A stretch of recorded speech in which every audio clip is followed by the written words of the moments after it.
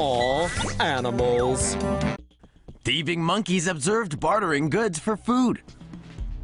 Ever heard of the monkey mafia? Well, hang on to your hats, because you're about to.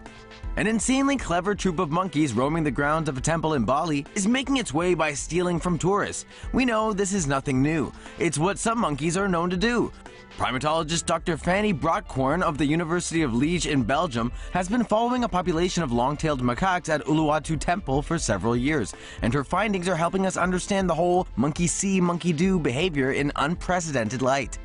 Throughout a 4-month-long study conducted in 2010 and published in the journal Primates this past May, Dr. Brotcorne and her team noticed this particular group of monkeys robbing tourists of everything from hats, glasses, and jewelry to cameras, cell phones, flip-flops, and even a wad of cash from a ticket booth. The value of these items to them?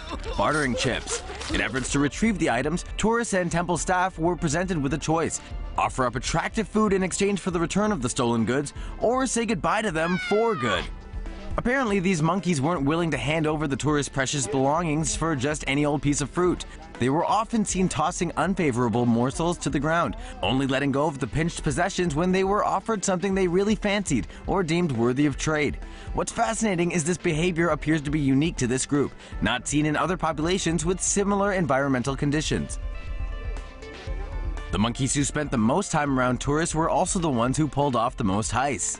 The researchers concluded the monkeys likely learned the behaviors by watching each other's success, then imparted the knowledge to their young and in effect spread a survival advantage throughout their culture.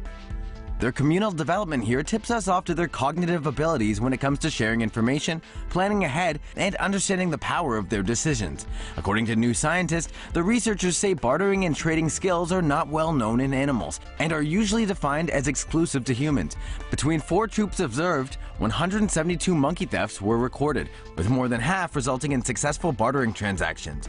Following the initial sample of research, Dr. Brotcorne compiled further observations from watching a 5th group of macaques who'd migrated over to the same area and managed to pick up the thieving and ransom holding skills as well. The doctor herself admitted she too nearly fell victim to them, the primates often getting close to snatching her research data on several occasions.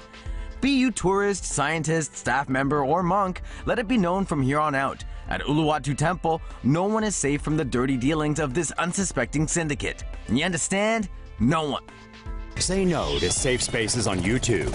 Support TomoNews at patreon.com/TomoNews. Monkeys are known to get into all kinds of mischief. Monkey hijacks passenger bus and goes on hilarious joyride. Boy oh boy, do we wish this was actually a photo of the badass monkey that stole and crashed a passenger bus in northern India on Monday. But sadly, it's just a representative photo. The story's still epic though, and here's a quick rundown of what happened. A driver, dozing off in the back of his bus in the city of Bali, failed to notice a monkey sneaking in.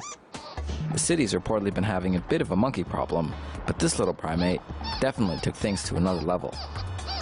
The monkey somehow managed to start the bus's engine, and by the time the driver noticed something was up, it was already too late.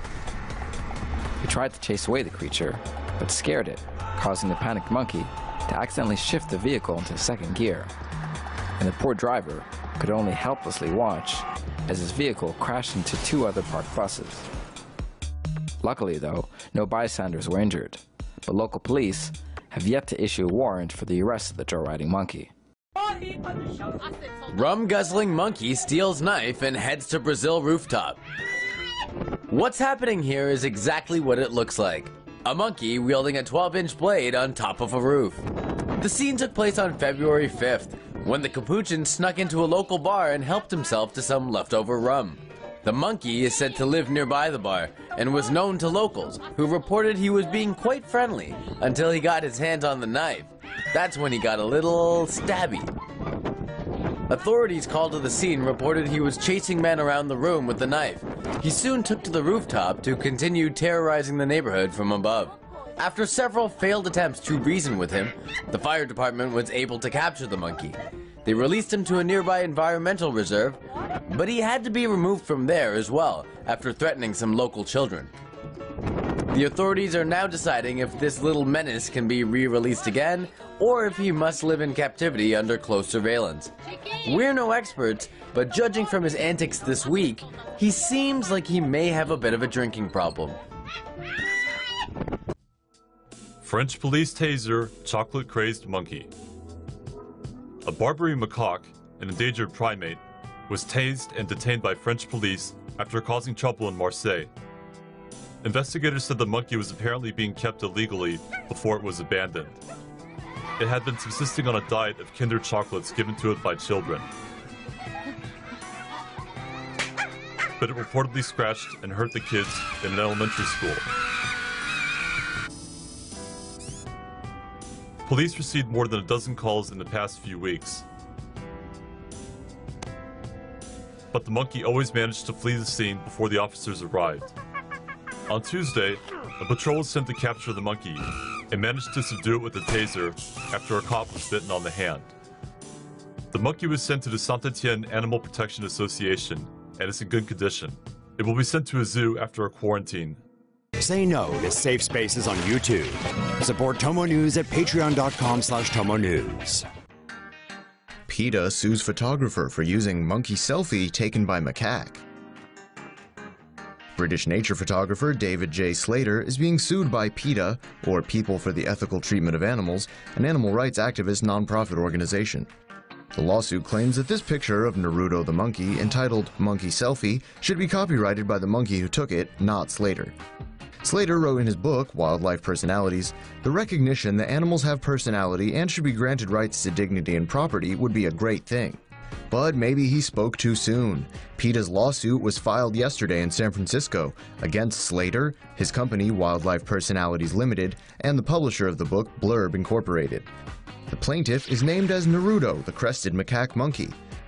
But since he's just a monkey and can't actually own copyright or intellectual property, PETA and their lawyers are taking responsibility for representing Naruto's legal interests, which include naming Naruto the author and copyright owner of the photos, and being paid damages from the sale of the photo.